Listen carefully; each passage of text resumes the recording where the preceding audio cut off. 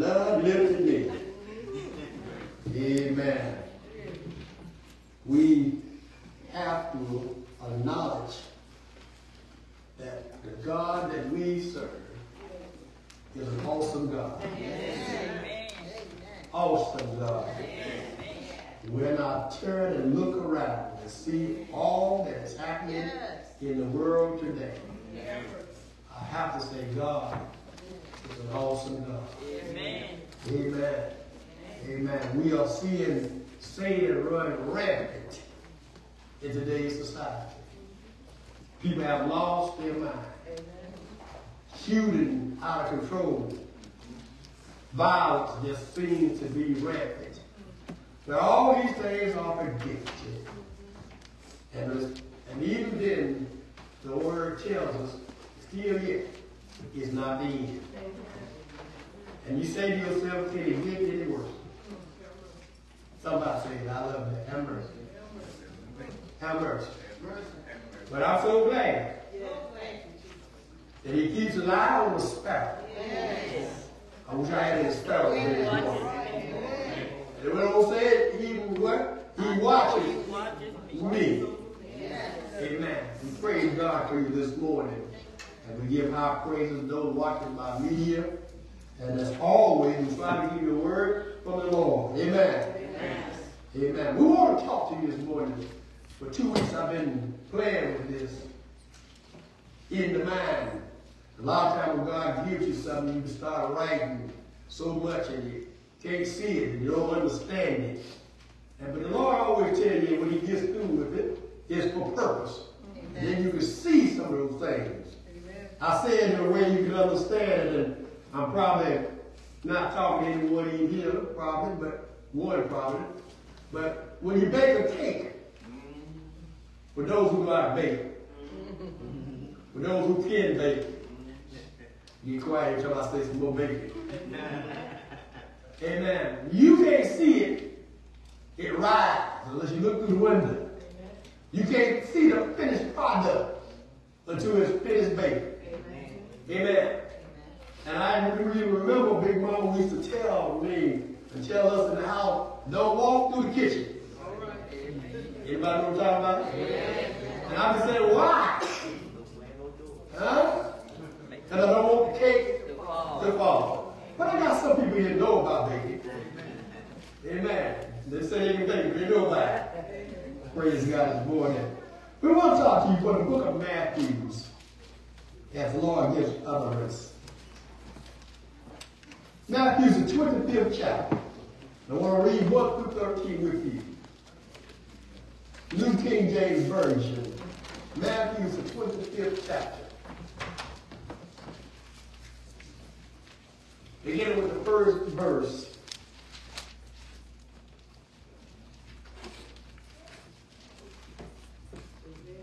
Matthew's the 25th chapter. Beginning with the first verse. The word of God for the children of God. Then the kingdom of heaven shall be likened unto 10 virgins who took their lamps and went out to meet the bridegroom. Now 5 of them were wise, and 5 were foolish. Those who were foolish took their lamps and took no oil with them. But the wise took oil in their vessels with their lamps. But while the bridegroom delayed, they all slumbered and slept. And at midnight a cry was heard, behold, the bridegroom is coming. Go out to meet him. Then all those virgins arose and trimmed their lamps.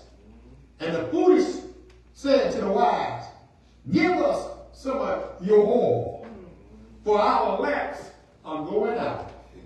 But the wise answered and said, no, lest there not be enough for us and you, but rather go to those who sell and buy for yourselves. And while they went to buy, the bridegroom came, and those who were ready with him went with him to the wedding, and the door was shut. And afterwards the other virgins came also, saying, Lord, Lord, open to us. He answered and said, assuredly I say to you, I do not know you. Watch therefore, for you know neither the day nor the hour in which the Son of Man is coming. Amen. Amen. Look at your neighbor and tell your neighbor, no oil, no power, no insurance. Look at the neighbor on the other side and tell him, neighbor, or neighbor, no oil, no power, no insurance. You may be seated. No oil, no power. You can't get in. When we look at this parable, it gives us a lot of intel. We know the bridegroom represents Christ. Amen. And we realize that there were some wise virgins and some foolish ones. The foolish ones had a tendency to always be in a hurry. But they did not properly prepare to go to the wedding. They wanted to be at the wedding, but they were not properly prepared. Not only that, but they anticipated that it was only going to be a short time that they would be at the wedding. Not realizing that it could go on for a while. Lastly, they made a lot of mistakes because they were not properly prepared. You can go to church, and if you go to church and you stand and look at the clock, you're not prepared. Amen. Your mind is not set on Jesus. It's set on what you're going to do when you leave.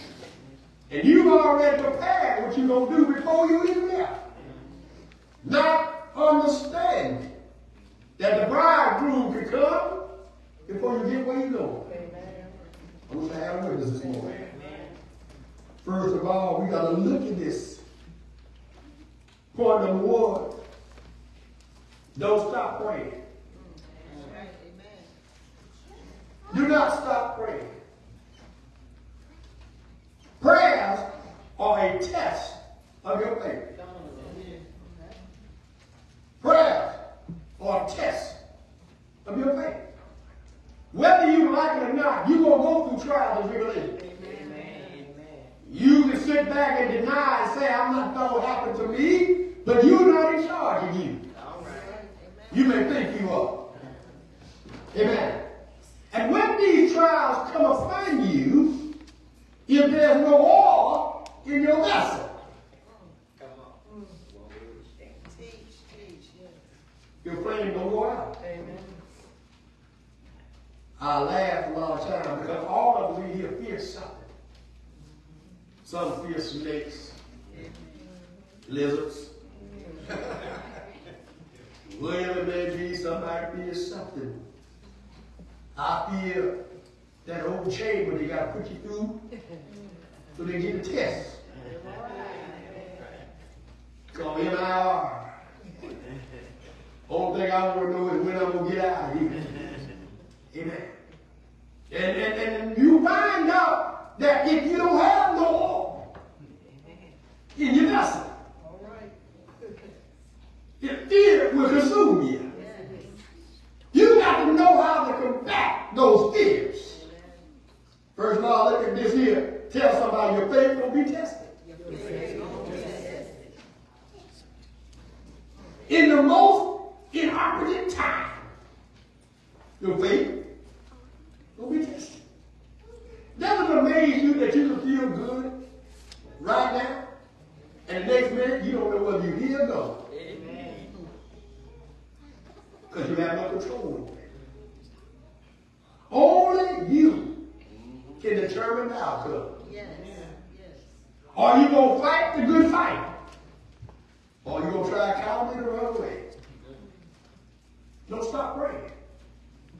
Then, like I got to encourage you this morning. I'm talking about the virgins. Stay prayed up. No, I said don't stop praying. But you got to stay prayed up. You got to remember, through your trials and tribulation, the most ultimate thing. God loves you. Amen. Did he not say to you, I put no more on you than you can bear? You got to remember how special you are. Come on and work with me just a little bit. Amen. Do like I do. Ooh, yeah, you sweet. Come on, do it. Come on, do it. Somebody ain't been kissing a week. Come on. Come on. Getting special. Sometimes you got to encourage yourself.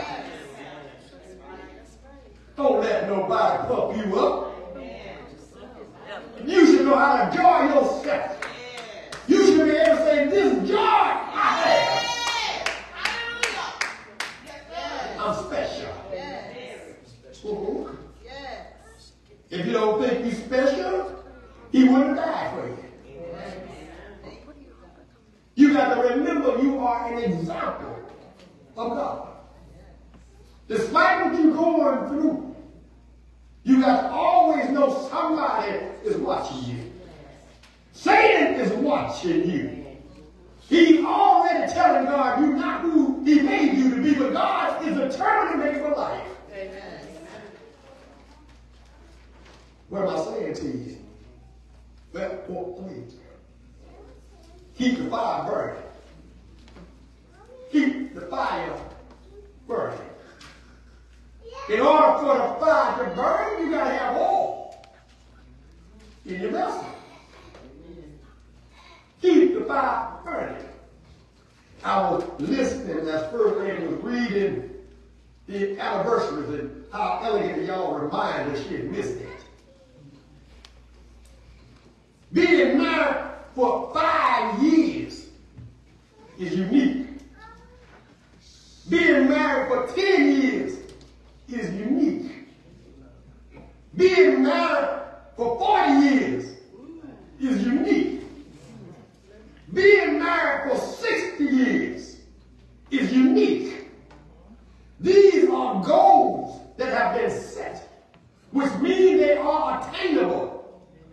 But in order for you to reach that level, you got to keep the fire. Oh, y'all ain't with me this morning. Temptation says you got to treat it like a lady.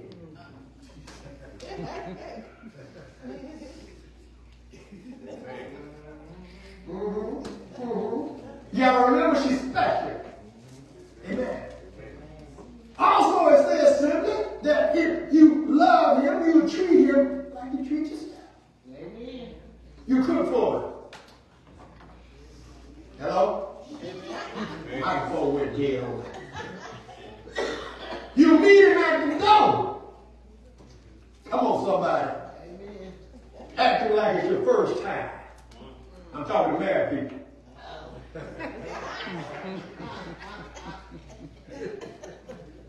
You gotta let him know he's special. Just don't sit there and look at him. Let him know he's special. These are things that keep the fire burning. Meaning there's oil in the vessel. Knowing fully well that storms going to come, the storms going to come. It's how you endure the storm. Look at somebody say, buckle down. Turn up the fire. Buckle down. Turn up the fire. In these words, you know that weeping may endure for a night. Storm is not going to last always.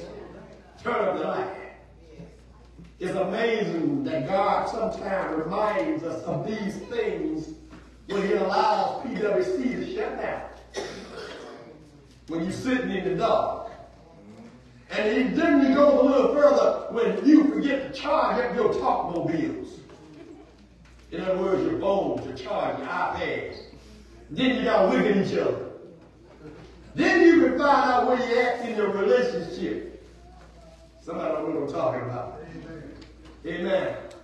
Now you got to listen to the talk. You got to talk. And you find out that you got more in common than you think. You forgot some things. The parable of the 10 virgins was about marriage. Custom of the Jews explained on the day of Christ coming back. We have to see the nature of Christianity here. Christians, sincere Christians, are wise virgins. Hypocrites are the foolish ones. Many have lamps of profession of their faith, but have not in their hearts the knowledge and the self-revolution which is needed to carry them out. There are many people go to the motion to say they are Christians. But when the time of a storm, you find out who they are. We talked about it this morning in Sunday school, character. Amen. We got some good characters. As long as the light's on you, you're good. What happens when the light go out? When you don't think nobody will watch you. When you're away from home and you don't know nobody, is your light on? Is your vessel burning brightly? The Bible tells us that they all slumbered and slept. In other words, Matthew 24, I can't get you. That Bible study on Wednesday. Walk with me now. Matthew 24, and the 36 to the 37th verse. I know you got the Bible out. It said, but of that day and hour no one knows, not even the angels of heaven, but my Father only. But as of the days of Noah were, so also will be the coming of the Son of Man. He's going to crack the sky at the most unusual time. But notice this, the Bible tells you there, I won't see it. Are you listening to me? First of all, we have to understand the particulars in which we see. It tells us that at midnight, a cry, a loud shout was heard. The bridegroom is coming. He already told you you must work while it is day. Told you that the night is coming, that no man can work. In other words, how much time do you give to God? God mercy. How much time do you give to God? We keep saying things that are frustrating, like, I'm so busy. I'm so busy. And I like this here. Do you not think other people are busy too? Listen to when you say I'm busy. What does that mean? Does it mean that I don't want to be bothered? Does it mean that I want to deal with you when I have time? Well, what happens if I don't have the time you got? First of all, let's look at this. They heard the bridegroom. The request by the foolish ones who had not prepared, who had not worked for God's kingdom. The first thing they cried out was, give me some of your oil. In other words, I'm trying to say to you, Mama and Daddy has already prayed for you. When you are grown, you're a child, you are to answer for yourself. You don't need your oil to be lit and burning. We have to remember this morning, they cried out, give me some of your oil. Mama done prayed for you. Daddy done prayed for you. The question is, when are you going to learn to pray for yourself? First of all, they heard the word say to them, no. Not going to share my oil. No, you can't have any of my oil. The next question was, go find somebody to buy some oil for. In other words, you need to go find somebody else to pray for you. Can't do you no good. The master comes. The scripture tells us that there is a symbolic meaning about this oil. The oil is always associated with the Holy Spirit. Somebody ain't with me this morning. It's seen as a sacramental element. From the story of Noah and the dove, bringing back the olive leaf, to the anointing of the priests and kings, oil is a powerful symbol of God's presence and blessing. Come on, somebody. It is also used for healing and as a sign of joy and gladness. Anybody got any joy this morning? Amen. Anybody got any gladness this morning? Amen. Amen. Oil is referred to as anointed oil. Yes. It represents the anointing of Jesus as the Christ, which means the anointed one. Yes. Jesus was the anointed one. Oil represents the presence of the Holy Spirit. Yes. And as the anointing of God's chosen ones. Anybody chosen this morning? Oil holds a deep symbolic meaning in the Bible, representing the presence of the Holy Spirit and the anointing of the chosen one. It is used for healing, for joy, and a sign of blessing and favor. In New Testament, oil is associated with healing and the anointing of the sick. But we have to remember that it is anointed, and you have been sealed by the presence of the Holy Spirit. It still yet means if you don't have no oil in your lamp, it's not going to work. Because it's a prayer of faith, hello somebody, that's going to do the healing. Got to walk hand in hand. Amen, amen. We like to say things like, I'm anointed and appointed. Question comes, who anointed you? Who appointed you? If it was not for the Lord who appointed you, anointed you, you're working in vain. Additionally, oil symbolizes spiritual cleansing and the rejuvenating that occurs through the work of the Holy Spirit. There is something special when someone anoints you with oil.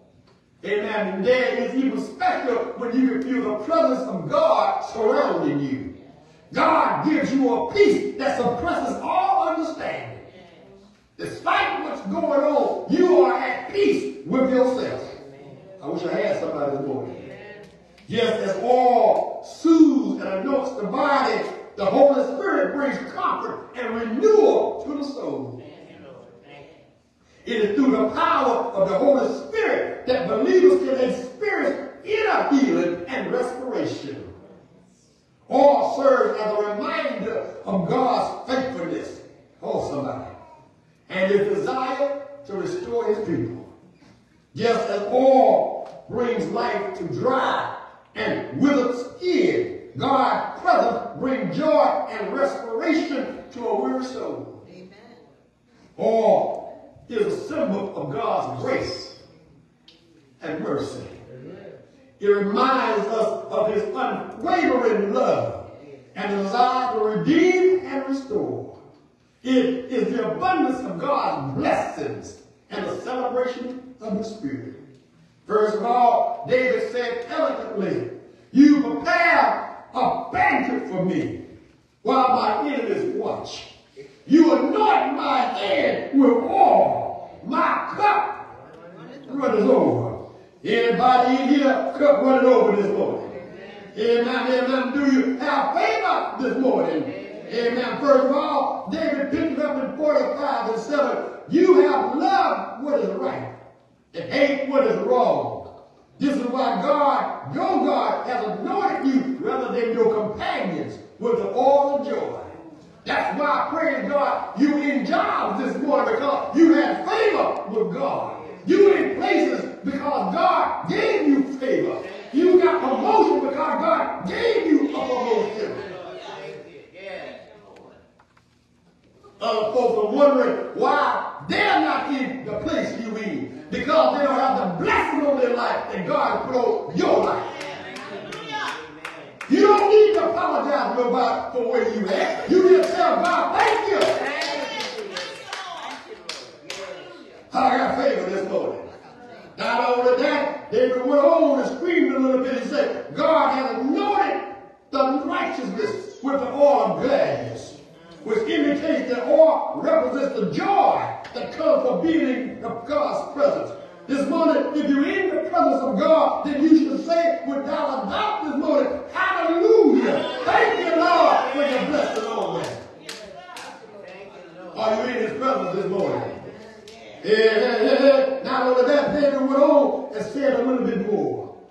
Amen. The oil symbolizes the sign of joy, represents God's abundant blessings, celebration of his presence, the source of comfort and happiness, the remembrance of joy in time of sorrow. And there are many times when we in the valley. There are many times when we can't see what's going on. But I know God lives. I can feel it on the inside of me. I don't know what he's going to do, but I know he's going to work it out. Thank you, Jesus. Or it's a symbol of strength and power. I wish I had a witness this morning. First of all, you got to understand, amen, what is this symbol of strength and power? Jesus said elegantly when they asked him, the Spirit of the Lord is on me.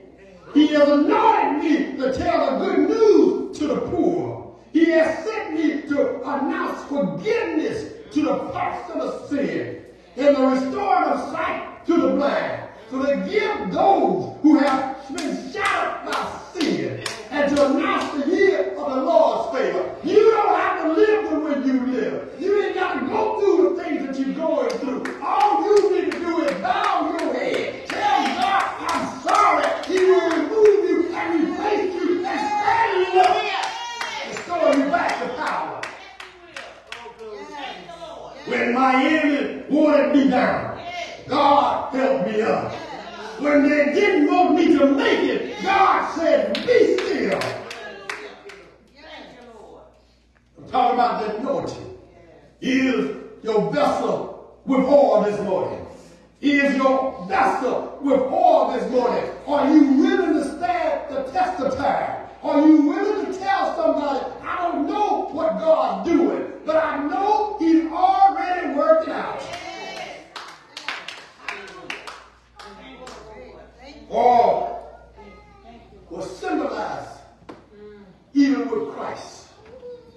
You remember how the woman anointed Jesus' feet with oil, how she wiped them with her hair, how the act of love and devotion. She was simply saying Jesus was king, and not only that, but she recognized the Messiah. She recognized that Jesus was the anointed one.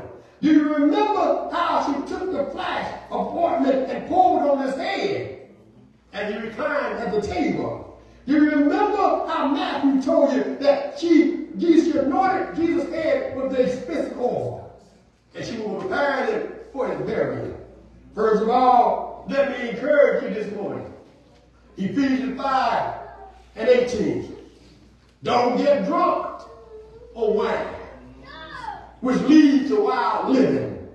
Instead, be filled with the Spirit. I'm talking about new wine. New wine. I'm so glad this morning I'm drinking new wine. And this new wine I drink, I got the sweetest hangover. I wish I had a witness. I don't have to worry about what I did yesterday. Don't worry about what I did last night. And with that old wine, I had to be careful. Yes. But with this new wine, Right. come on somebody. First of all, John 16:12-13. I have a lot more to tell you, but that would be too much for you now. When the Spirit of truth comes, he'll guide you into full truth. He won't speak from his own. He'll speak what he hears and tell you about things to come. Amen. Romans 8:14 says, certainly all who are guided by God's Spirit are God's children.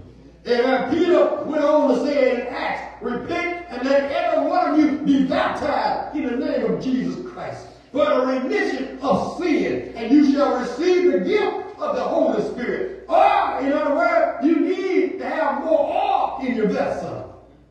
How you get that oil? If we confess our sins, He is faithful and just to forgive us our sins and cleanse us of all unrighteousness. Amen. I don't have to walk with the pigs no more. Amen. I can stand rightfully and tell somebody, God loves me, cares about me, and He made me to be who I am.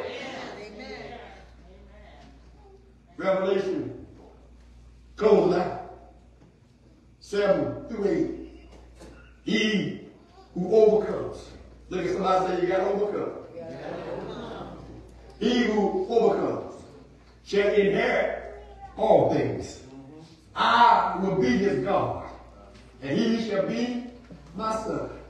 But the cowardly, unbelieving, abominable, murderers, sexual immortals, sorcerers, idolaters, and all liars shall have their part in the lake which burned with fire and brimstone, which is the second death.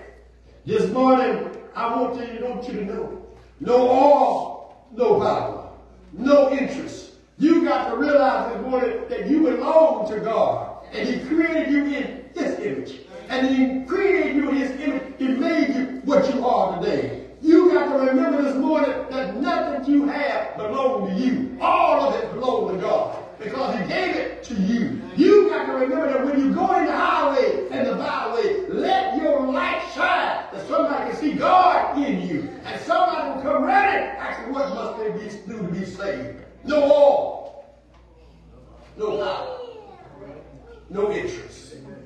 Depart from me. I know you're not. I don't want to hear them words. I don't want to hear the words. I want you to understand this morning. I said, I done caught up hell down here. Definitely don't want to go to hell. Why are you going to stand this morning? You don't have to do it. You don't have to go there. What's I made for you? All you got to do is ask God for forgiveness. Change your ways. Change your ways. Repent simply means change your ways. What are you doing? Change your ways. Be what God created you to be. Amen? No war, no power, no interest. For those who have not accepted Christ or need to redeem themselves, pray this prayer with me. Father God, in the name of Jesus, I've heard your word. Make me over. Change me right now. I accept your Son, Jesus Christ, as my Lord and Savior. Thank you, Father, for another opportunity. And then when you go and find the church, become a part of it. Become a church. Become the church. And remember, you got to work. Don't be too busy for God. Amen. Don't be too busy for God. I always look at this as I close. God gives each one of us 24 hours. Hello, are you listening to me? 24 hours. Some of us sleep for 8 hours. If your math is good, you already know what you got left. Amen. You go to work for 8 hours. And so you say. That's 16. Where your math at now? What are you doing with those other 8? What are you doing with them? 3 times 8 is 24, correct? So that means you sit there and say, I got 8 hours to watch Gunsmoke, Days of Our Lives. How much time for God? How much time for God? Don't sit there and say, I got to go to church Sunday. Because you ain't got to go to church Sunday. God give you an opportunity to go to church. I advise you to take that opportunity.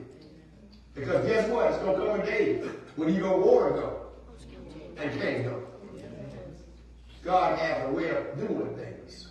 And when you get there, sing your heart out. Whatever gift God has given you, use it to the best of your ability. Amen? Quit begging people.